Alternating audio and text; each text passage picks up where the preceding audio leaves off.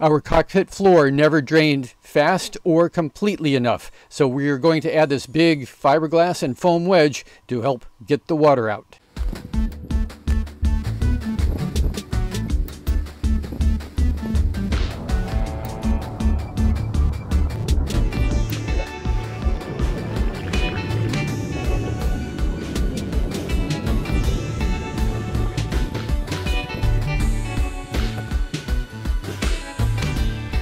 Hello, we are Patrick and Rebecca Childress on the Valiant 40 Brick House. We have been hauled out in Richards Bay, South Africa, and we are getting our boat ready to head down to Tierra del Fuego, only because we have nowhere else to go, and that's a cool sounding name. But first, there's more work we have to do to get this boat ready to cross oceans. After 7 months of being hauled out of the water and all the major projects out of the way, now that we're back in the water and at a dock, I can take care of some of the smaller but equally important jobs, like adding slope, a little extra pitch to the cockpit floor. So let's go up to Hayden's shop and just jump right into making the foam panel, fiberglass on one side, that'll give us that pitch.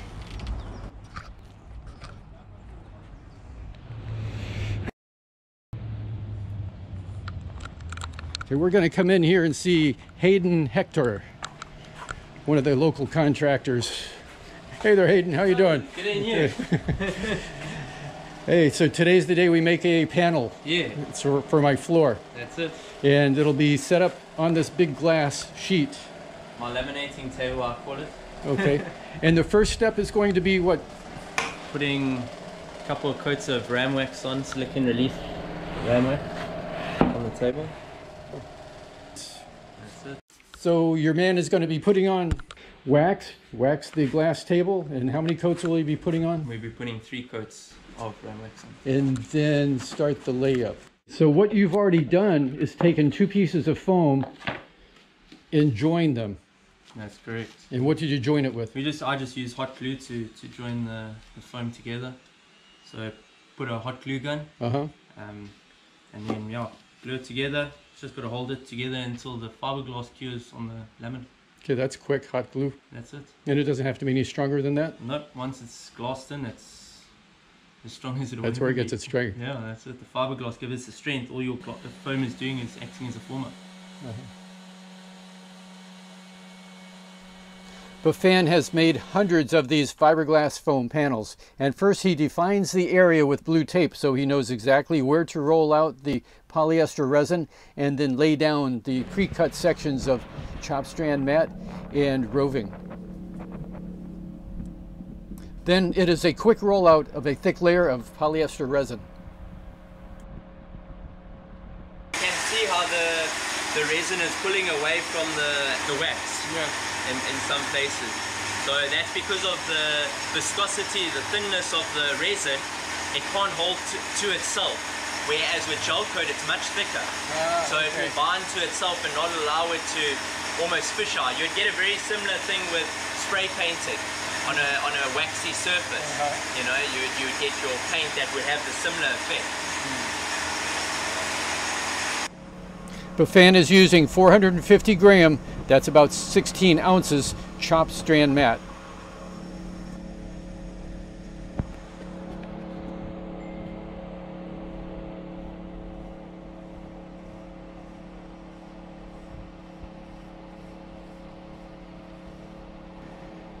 The next layer is woven roving, also 450 grams or about 16 ounces in imperial measure. Rather than dumping more resin on top of this roving, Buffan is allowing the resin to soak up from the bottom upwards, and that helps to push air and air bubbles out of the cloth. And then he rolls it out with a fin roller to help spread that resin, and only when he needs to, then applies more resin to the top of the cloth and then rolls that around to help make sure that all of the air bubbles come out.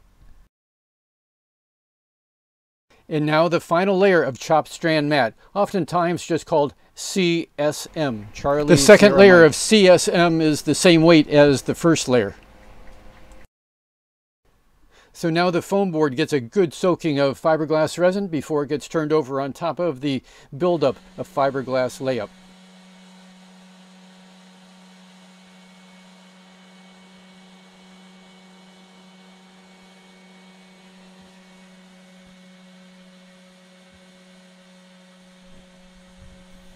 To make sure that these cans of weights do not get glued to the new work, a slick sheet of plastic is used to separate the can from the fiberglass.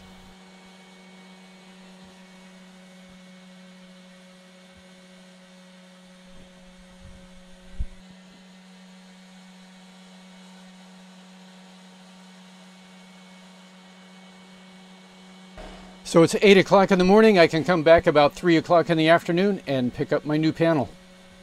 Pulling the weights off of the panel, we can see how the fiberglass resin has migrated all the way up through all these little perforations, which are part of the structure of the panel. And so it isn't just a face adhesion, it is really a good bond all the way through the foam panel.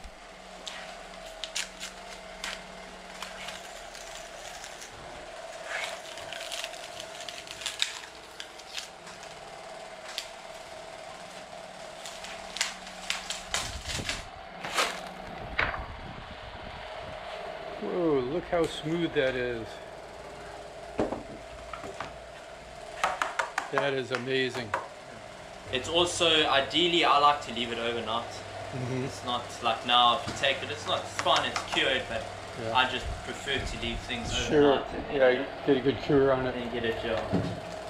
All right, then Hayden, what if on my panel, if I needed it for something else and I wanted it good on two sides, not just on one side?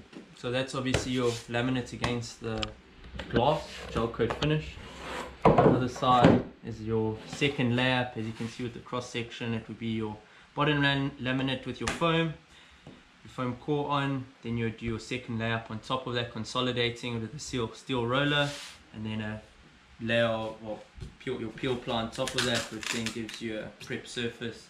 Okay, so you're not worried about squishing everything down and like a vacuum bag or anything like that? If you wanted to, you could vacuum bag it, but I don't do vacuum bagging on most of my panels.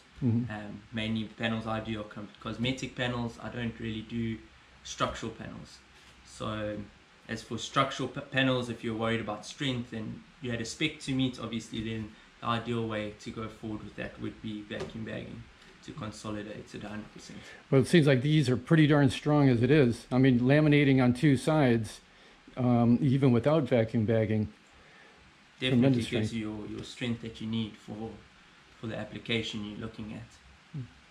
Okay, great. Hey, thanks. Fantastic. All right, so if you want to do this at home in your garage and you don't want to have to go through the big expense of a thick glass table, a piece of plastic laminate like Formica or Wilson Art, a nice shiny piece would be the best.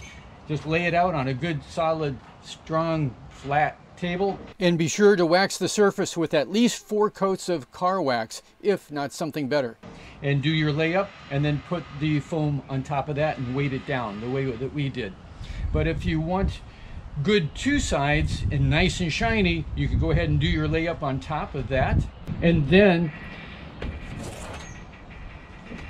take another piece of plastic laminate, lay it on top. Of course, after shining it up with about 4 or 5 coats of automotive wax, then put a thick piece of flat plywood on top of that Formica to help distribute the load evenly, and then weight it down. And I think that'll help to squish out any excess resin and make for a stronger product, and also give you a nice finish on top. If you're going to be doing some laminating on that upper surface, of course, just like what Hayden showed us, you just put peel ply on top, and that'll make it nice and flat. And you could also still take a piece of Formica on top, then put a thick piece of flat plywood on top of that Formica to help distribute the load evenly, and weight that down on top of the peel ply to get a little squishy effect and squeeze out any excess resin that way as well. Either way, I think it's going to come out pretty darn strong, and it's a nice way to do it at home. I think these homemade foam core panels are very good for cosmetics and partitions, but as far as using in a very high stress, high strength application, you're on your own to figure out that suitability. Now I have to make a template of the floor to transfer onto the panel. I used some corrugated plastic. It's easy to cut. Although the corrugations, because they all run parallel, sometimes it's hard to cut the proper straight line because the corrugations hold your knife in a direction that you really don't want to go. I'm going to clean all of this wax from the layup table off of here. Make sure that there's no speck of it. Even though I'm going to be sanding this, I don't want to be sanding that wax into the rest of the surface. So I'm using acetone to clean off that wax according to Hayden's directions. Using a fine metal cutting blade, this is pretty easy stuff to cut. Using 36 grit paper on the 6-inch disc sander, it makes it easy to fine-tune the cuts and also round off the edges where it needs it. But even 24 grit in this big heavy sander hardly made a dent in this incredibly strong foam panel. That was a big surprise. So I had to get out the angle grinder with 16 grit paper and finally attack it with that. I had to stop every once in a while and check with a straight piece of aluminum for high spots. And then I would mark and attack those high spots with the 24 grit paper on the heavy disc sander.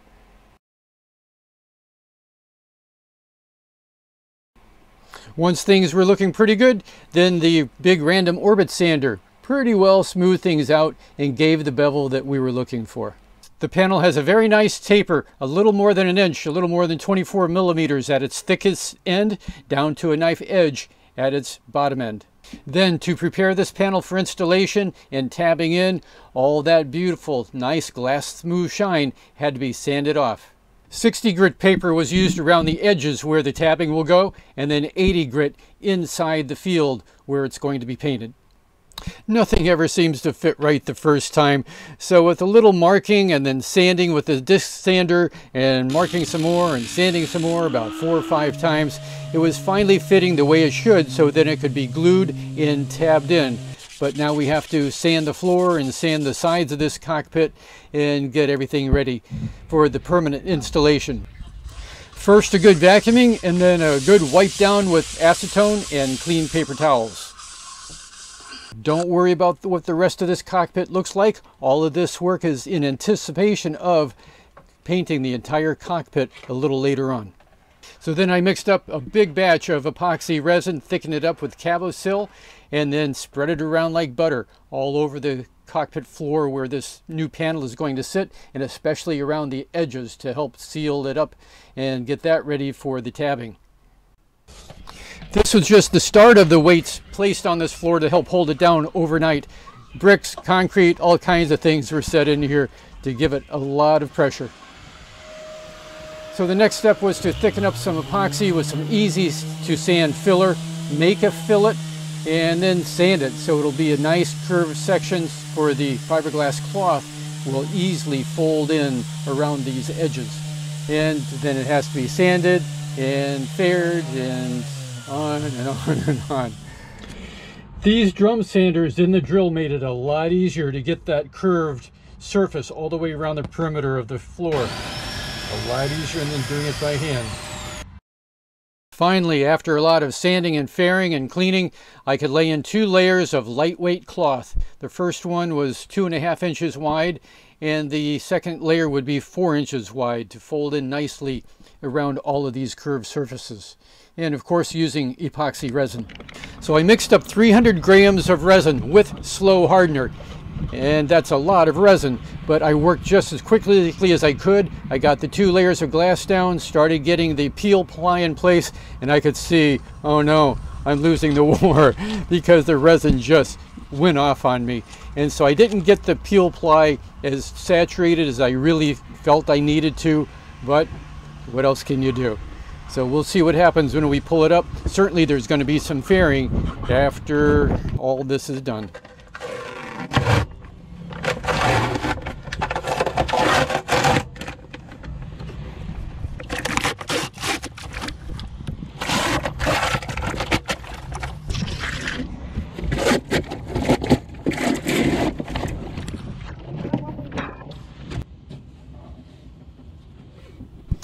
Oh, how nice.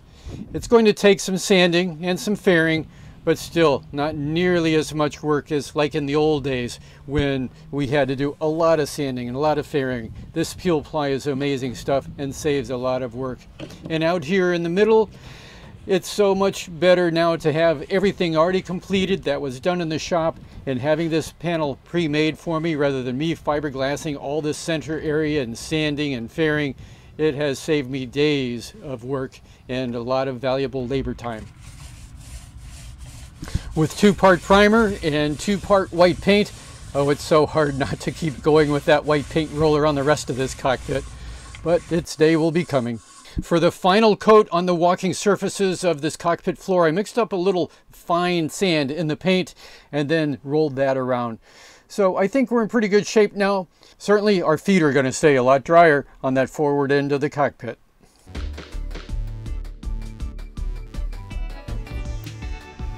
If you like the video, give us a thumbs up, comment down below, leave a tip in the tip jar, and share this with all your friends.